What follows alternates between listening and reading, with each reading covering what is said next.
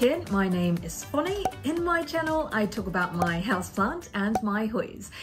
First of all, Happy New Year. I hope everyone is having a great start in 2023. Today it is a special view again because I am still traveling and I'm very happy to share with you the background view that I have. In this video, you will see the background like this without any plants, unfortunately, but the topic that I'm going to talk about today is pretty interesting because I am actually looking forward to watch content related to today's video, which is the wish list plant in 2023, because I have been obsessed with Hoyas since a while ago. So today it would be the top 10 Hoya that I have on my wish list for 2023.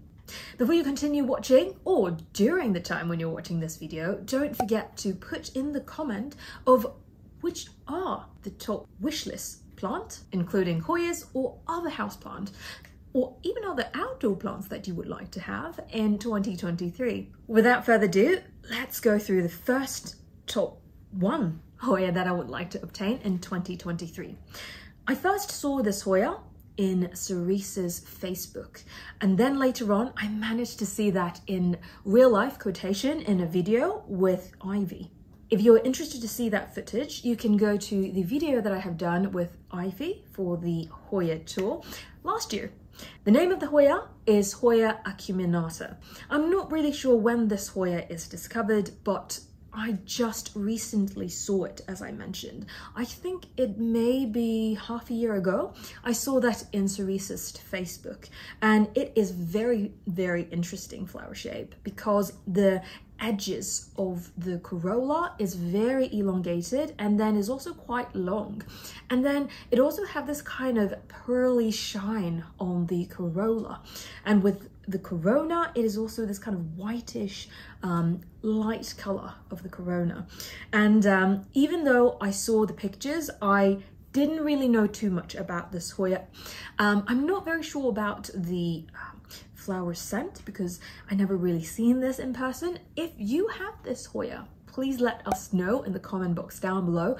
Is there any floral scent in your experience? That is the first Hoya that I would like to have. I know that this Hoya is pretty pricey. At least last year it cost a couple of $100 US just for one node. So I will be patiently waiting, and hopefully later of this year we'll have more in the circulation, and hopefully that I can pay a bit less to get this Hoya. And the second Hoya that I have on my top 10 wishlist Hoya is Hoya Bakoensis Outer Variegated. Again, I saw this one, I think the first time I saw this one is from LB Garden. He was telling me that there is a new species that has been discovered or available in Indonesia, probably half a year ago. The price is unfortunately out of my budget, so I didn't really get from him. But I also saw in real life quotation in a video when I go through Ivy's plant in her greenhouse. And at that time I saw how pretty and how delicate this plant is. They have really small leaves, just like Bakoensis, with no variegation. But the very interesting part is that it has very different dynamic variegation on the outer part. And if you give it a little bit more of light, it also turns a bit purplish, especially at the time when it just pushed out new leaves.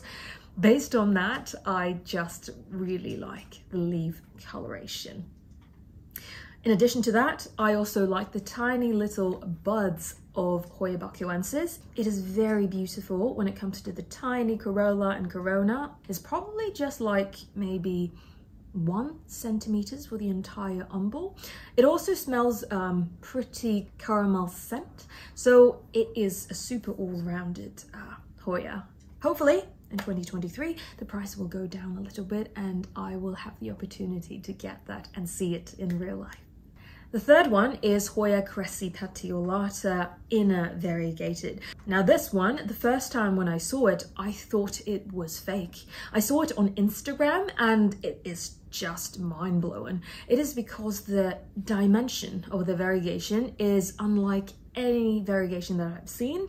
It has this kind of muted coloration on the leaf. It's not like shiny leaf, but in fact in the picture, and that's the only thing that I have seen, when I look into the picture, the surface of the leaf is muted, which means it's not shiny and it's just this fascinated paper like texture. And you can also see that from the picture, it has this very dynamic coloration, not just a cream color, but it has this kind of splash as well, because Crassipetiolata's splash is also embedded in this variegation. And I also noted that the price range of this Hoya is completely out of my budget. I don't know, at one point I thought it was more than 1,000 US dollars, but again, these are wish list plants, so not necessarily mean that I'm gonna have it this year. It's just something that I really wanted, at least to see it in real life. So let's hope this year I can have it in a more affordable range, but I would love to share this with you because maybe some of you are very interested in this type of Hoya, and maybe then I can see a video in real life from you. And another thing I really like about Crassipetiolata is I don't have the variegated version, of course, because it's still on my wish list, but I have Crassipetiolata's splash. I love how the splash turns out on the leaf. It is very different for each leaf, and also the leaf shape is just about the right size. It will be really good if it's even more smaller, but then the leaf shape is like this size. I would say around 3 centimeters large, and it's just make the entire plant looks very nice, both hanging or trellis. And it's just amazing when it comes to how, even without variegation. So if you have it in a variegated version, you already know why it is so pretty. As I said again, dynamic variegated leaf color, and also this texture. The texture on the leaf is not shiny, but that kind of muted paper surface, like it's just amazing. The fourth one is something that I've never seen on Instagram, but I have seen it on internet. This is Hoya Serpens inner variegated. As you can see in this picture, it looks unreal because Serpens itself, it's already super cute. But then you see this picture, it is so small, but at the same time, it has so many variegation in this one tiny leaf, like maybe just 1 centimeters large. And you can also see it looks like, how can I say, it looks like a grape, but at the same time it is this tiny little grape, super rounded shape, and it also have this kind of concave shape on the leaf as well. So it's just make this plant looks unreal. This is the only picture that I have seen online. I really like it, and I really think this plant, when it comes to the market, when I see it available in the market, it would be extremely expensive. But again, I will wait. This is my wish list Hoya in 2023, but it could still be my wish list in 2024, 2025, or even longer. And let me know in the comment box below if you have seen Serpens variegated in real life, or if you have heard about it. All I know is just this picture, and I'm really interested to know if you have seen this before. The fifth one is slightly more common, but I still haven't seen it available from where I can get. It is Hoya Lyi variegated, and the name is Prism. I like it because it has this very beautiful elongated leaf shape, but at the same time it is very small, just like any Hoya Lyi that you have seen. But the interesting part of this is it also have a little bit of splash, and because of the outer variegation, it doesn't have a lot of variegation across the entire leaf. It has majorly green. However, when the outer variegation is under a more intense light, it has this purplish pinkish color together with this splash color on the main green leaf. It's just completely fascinating. I would love to have one of these. I think this is slightly more available in the market, maybe this year would be a little bit more affordable. But as I said, I think the last time I have seen this one is a couple of $100 US. Again, it is out of my budget, but I would be patient, and I hope I will get it one day, because I think the Hoya Lyi is relatively easy to root. Hopefully it is the same for Lyi Prism. Please let me know in the comment box down below if you have this variegated Lyi. Is it as easy to root as the one that we have, as the green version? Please let me know in the comment box down below. The sixth one is a recently available Hoya. It is Hoya Carnosa Holliana. I saw this one from Boycei plant, and he showed the very small, slightly ruffled leaf shape, and I immediately fall in love with this Hoya. It just have all of the characteristic that I like. First of all, I'm not a big fan of Hoya Carnosa because the leaf shape is relatively large, and this one, it's a mini version of Carnosa, and together with the ruffly leaf shape and the smaller size, it just tick all over the box. And I know that Hoya Carnosa is very beautiful when it comes to the pinkish flower, and I would love to have this one this year. I also know that the price range is not very friendly at the moment. Again, I also heard that this Hoya grows very, very slowly. Maybe it is because it has the compactor genes in it. Please let me know in the comment box down below if you know if this is actually a cross, because just from the picture and from video, it reminds me a bit of the Carnosa compacta variegated, together with some nature of Carnosa. But I don't really know where the small leaf shape is coming from, because compacta is relatively large and Carnosa generally is relatively large. Let me know if you know what kind of cross Carnosa Holliana belongs to. Now move on to some even smaller leaf species. There are two that is super small and is relatively rare, because I haven't really seen a lot of people having in their collection. The seventh one is Hoya Boycei. I have only seen one picture of this Hoya from Cerese's Facebook. I also saw that in one of the publication of new Hoyas of 2022. This Hoya has very small leaf and also very thin.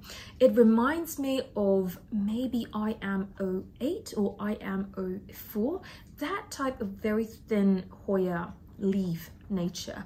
But I have never really seen anybody circulating this. As I said, I only saw this in Cerese's Facebook, and this picture is the only real life picture I've seen. If you have seen this Hoya, or if you have this Hoya, please let me know in the comment box down below. Is this a difficult one, or it is actually as easy as IM08? Because for IM08, it is relatively easy to root, even though it looks very fragile. It actually grows really fast once it is established, and it just trails everywhere. As long as there is something that it could hang on to, you will see a super long, thin, tiny tendril all around. And the eighth Hoya is even tinier Hoya that I have seen. Again, it also have this correlation of the leaf shape and leaf size of Hoya IM08. I saw some people having this comparison picture between these two. This one is Hoya Uniflora. The first time I saw this one is the video from Summer Oak when she visited Toril Nyhus in her home in Sweden. I saw that Toril has showed this very, very small leaf Hoya in one of her cabinet, and from then on I was really interested to see this in person.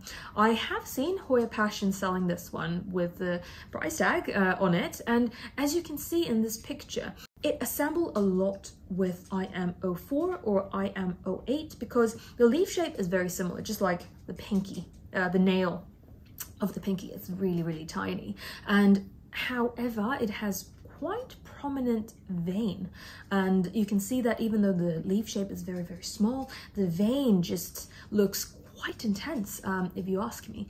Let me know if you have this Hoya. How does the flower looks like? Have you ever seen a picture of the flower? If you have, please leave a link below and I can check that out. And if you have this Hoya, is this a difficult one? Looks like it is because it is very small and very thin. I would love to know more about that, and what is your care tips of Hoya Uniflora. The last three is Hoya Lacunosa subspecies. The 8th one is Lacunosa outer variegated clone 2. I have seen this one several times, and I know that it has been circulated quite a lot later last year, but I haven't seen anything. I haven't seen a circulation in my area yet, so I haven't bought anything. But the reason why I really like this one, why I wanted this, is because I saw it in Ivy's tour. She showed me that there is actually 2 clones. Clone 1 is also really pretty in its way, but the variegation is not very stable. Sometimes it pushed out very variegated leaves. Sometimes it pushed out a completely green leaf, just like a normal round, more heart-shaped Lacunosa. And she also told me that clone 2 is a much more stable clone when it comes to the variegation. And I have the inner variegated one, which I'm so happy that I finally get it. It's just really, really pretty. And thank you very much for trading that with me. I really want to see in real life the outer variegated one with a very nice, stable variegation for the clone 2. And the 9th one is Hoya Lacunosa Peragin Durian.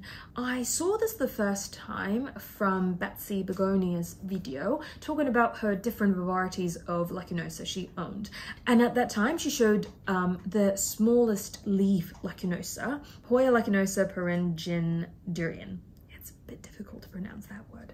But it's just really nice because I love tiny small leaf shape. As you know, I just mentioned about the Uniflora and also Boycei, and now this one.